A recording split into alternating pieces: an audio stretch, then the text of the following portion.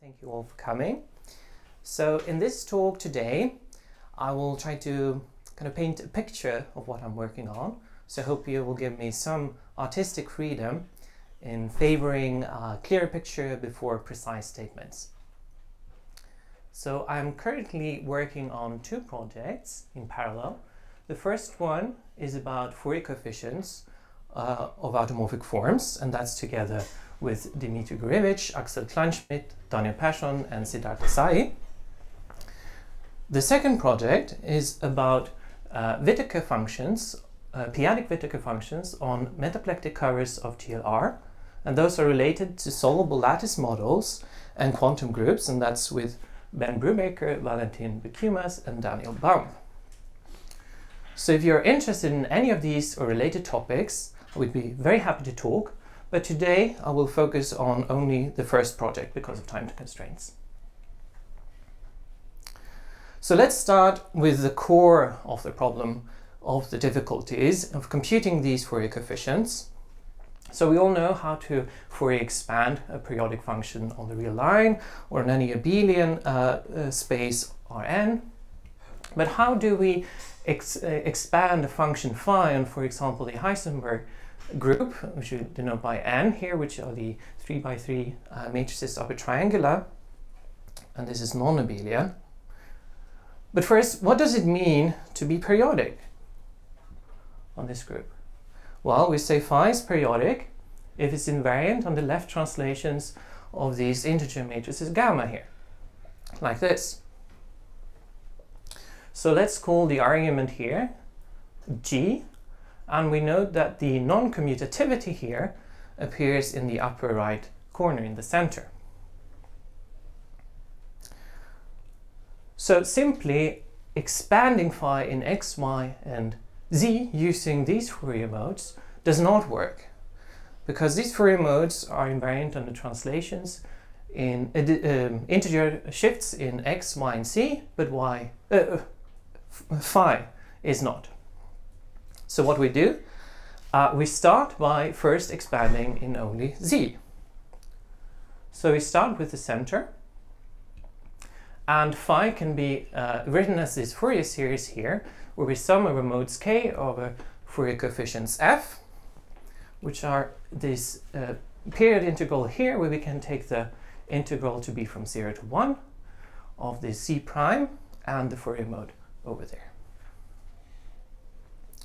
But we note, if we look at the constant term, the k equals 0 mode, that this can be expanded further. It is in fact invariant on the shifts in x and y, and this is because we have the freedom of shifting the integration variable z prime. So we can separate this into the constant term, the k equals 0 mode, and the remaining modes, and Fourier expand the constant term like this in x and y, where the new Fourier coefficients here look like this, where we integrate over the whole of n, all the upper triangular matrices, but the Fourier modes only depend on the x and y. So this is a full expansion of the function phi. Let us take a closer look at this Fourier coefficient. We can upgrade it to be more group theoretical. So we replace the domain by this period of n, and replace the modes by this so-called character here. We can also make a number theory upgrade by replacing z with q and r with the adels. Now this particular Fourier coefficient, where we integrate over the whole of n, all the upper triangular matrices, it's got a special name. It's called a Whittaker coefficient and is denoted by W. There are other Fourier coefficients with special names. So here we had the one where we integrate over the whole of n, all the upper triangular. If we take a different unipotent subgroup, for example this one, the corresponding Fourier coefficient is called maximal parabolic. And I'll show here some other examples for a larger group where we take these unipotents instead. They're also maximal parabolic. So we are now seeing how we can do Fourier expansions on groups, what the difficulties are, and we've seen some different kinds, given some special kinds of Fourier coefficients and their names. So let's get back to the goal of this project, which is to compute Fourier coefficients of automorphic forms. Well, an automorphic form is kind of like a generalization of modular forms or function, but for high rank groups. More specifically, an automorphic form is a function on G of A, which is left invariant under the discrete subgroup G of Q. It also has some smoothness, finiteness, and growth conditions, but they won't be important here today. So why do we want to compute these Fourier coefficients? Well, historically, modular forms, the Fourier coefficient of modular forms, have been studied for the ability to count interesting objects in number theory. So for example, we have the Jacobi theta function, or the specialization thereof. If you take it to the kth power, it has this Fourier expansion, or Q-series expansion, where the coefficients are these Rk, which are the number of integer solutions to this square sum equation of k terms. And this was first studied in examples by Jacobi already in 1829. This project is motivated by the fact that some automorphic forms contain information about so-called non-perturbative quantum effects in string theory. And their Fourier coefficients count, for example, quantum states of black holes and so-called instantons. This was first discovered by Green-Goodperl in 1997. And this work and subsequent work is reviewed, for example, in our book from 2018. But let me specify by what I mean by some automorphic forms. I mean automorphic forms in so-called small automorphic representations of simply laced groups.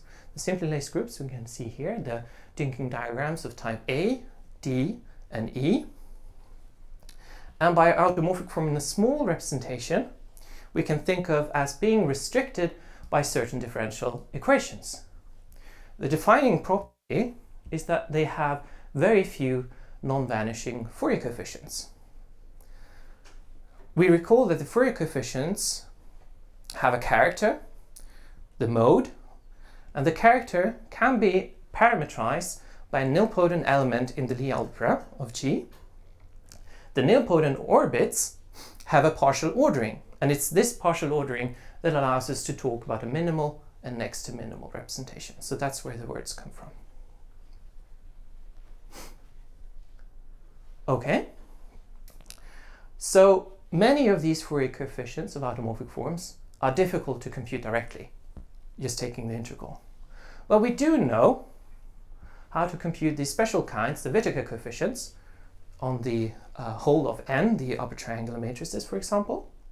But what we want to compute are these maximal parabolic Fourier coefficients, which have information, for example, about black holes. And this is very difficult. So the strategy is, when possible, to write the Fourier coefficient we want to compute in terms of the known ones, the Whittaker coefficients. But first we need to know when this is possible. And this is what we talk about in Theorem 1 of our paper from 2018. So here we show that it is possible for those cases that we are interested in. So it's possible for the cases we are interested in from string theory, and for the other cases, we give the set of coefficients that would replace the W up here. So the set of coefficients we would need to be able to express parabolic Fourier coefficients.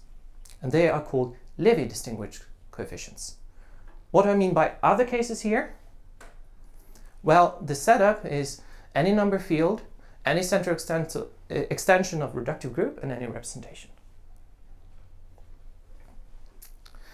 So now we know it is possible. The follow-up paper we describe how. So we gave general formulas for doing exactly this, expressing the maximal parabolic Fourier coefficients and actually automorphic form itself in terms of this Whittaker coefficients that we know.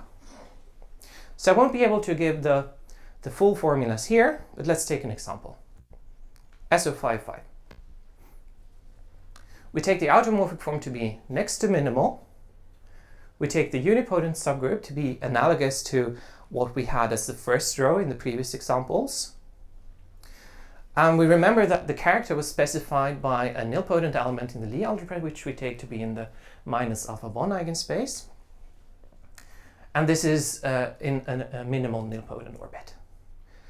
Then the associated Fourier coefficient on this unipotent with this character is expressed like this for next to minimal representation.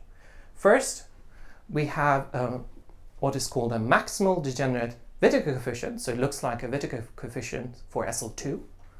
Then we have a sum over translated Whittaker coefficients supported on two orthogonal simple roots, so it looks like Whittaker coefficients on SL2 times SL2. These forms, are they Eisenstein series? They do not have to be. But for Eisenstein series, we can plug in directly what the Whittaker coefficients are. Yes. When you apply it. Yes. For the application on string theory, they are Eisenstein series. Very good, thank you. Very good. So when we consider instead a minimal representation, only the first term survives. So let's summarize. We talked about Fourier expansions, different kinds of Fourier coefficients corresponding to different unipotent subgroups. We have these known Whittaker coefficients out of a box. We want to compute the maximal parabolic Fourier coefficients, which tells us about black holes, for example. Theorem 1 tells us that it is possible to write these ones in terms of those. That's theorem 1. And theorem 2 tells us exactly the formulas how to do it. So in the future, we would like to insert the known expressions for the Whittaker coefficients, evaluate the extra integrals that appear in the relations, evaluate all the Euler products, etc., and extract the physics content. I'd also like to get a generalization 2 for non-simply laced case. Remember, theorem 1 tells us that the parabolic Fourier coefficients can be determined in these so-called Levi distinguished coefficients, but we have no formulas yet. Lastly, we'd like to use the framework we have to study Eulerianity, how the Fourier coefficients factorize for different types, and also local uniqueness theorems. Thank you very much.